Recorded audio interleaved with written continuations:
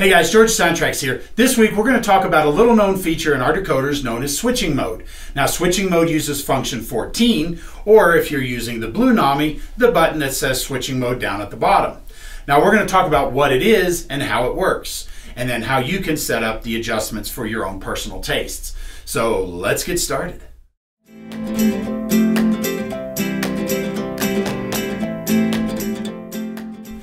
Now the first question is, what of course is switching mode? Now switching mode is a way that you can have your locomotive for switching purposes, things like spotting cars at industry or moving cars back and forth in the yard and sorting cars, and also to give you that slow speed operation. Now our decoders, whether it be a Blunami or a Tsunami2, have switching mode enabled, and function 14 does two things. First of which it does what's called a momentum override. And basically what it does is it takes our momentum from whatever settings you have in your locomotive to 0. And that allows you that instant start and stop. So if you're spotting cars at a particular industry or against a particular door or loading dock or whatever the case is, you can get that instant stop when you need it. The other thing is that it also takes the commanded speed step and cuts it into 1/2. So if you were running, say, at speed step 5, and then you enable switching mode, not only will your momentum go away by default, but it will also take your speed step 5 and basically run it at speed step 2.5. Now, if we do the math, we could be running at speed step 1 and enable function 14 or the switcher mode here on our Blunami app, and we can actually be moving along at speed step 1/2. And yes, it is very slow. So to do this right now, we're going to go ahead and test run with our locomotive. So right now we have the sound off, and we're just going to kind of show you what that is. So I'm going to go ahead and pull the locomotive up, running at about speed step 5. 1, 2, 3, 4, 5. And you can see that the locomotive is moving along at a pretty steady clip. But once I enable switching mode, we hit the button now. You can see that it instantly slowed to now about speed step 2.5. Now as I decrease my throttle, it's actually decreasing it by about 1/2 speed steps. So we're going to bring it to a stop. We still have switcher mode on, so when I go to speed step 1, you can actually see how slow that locomotive is moving. Which, if you can't see how slow it's moving, that's how slow it's moving. When I take switcher mode off, I simply unpress the button, and now you can see that it speeds back up. So what good is this? Well, let's say we like momentum to simulate our trains. We want to have some momentum so that we have our dynamic digital exhaust with time to react. We also want to simulate running the real train.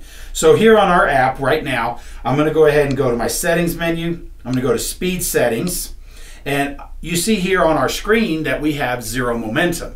Now we're going to go ahead and type in just some nominal values. So we're going to go ahead and set this to an acceleration rate of 50.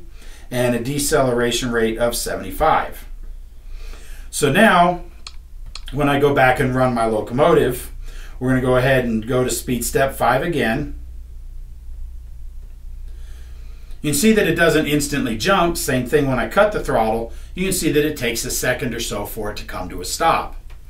Now, doing this, we're going to go ahead and change directions. And we're going to go ahead and go up to about speed step 10. Now when I do this, I'm going to enable switcher mode, and you can see that it instantly slows, but now I have that instant start and stop that I had before, but now the momentum is bypassed.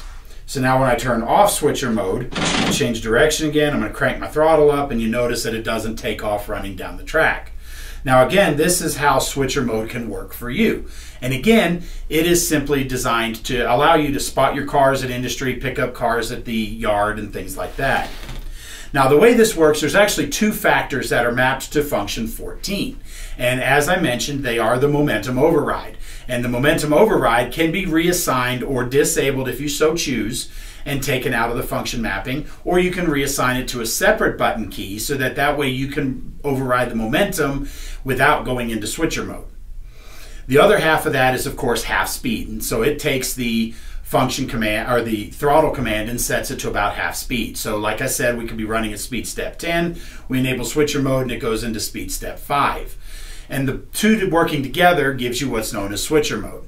Now using the CVs and the app in the Blunami or the CVs in the Tsunami2 allow you to be able to remap this and move this and adjust it however you like. Now, for more information, please visit our website at SoundTraxx.com. Be sure to check out the user's guide and start with Chapter 1, which explains what switching mode is and all the other cool features that are built into the Tsunami2 and the Blunami, so that way you can run the railroad the way you want to. Thanks for watching. Be sure to click that like and subscribe buttons, and we'll see you next time.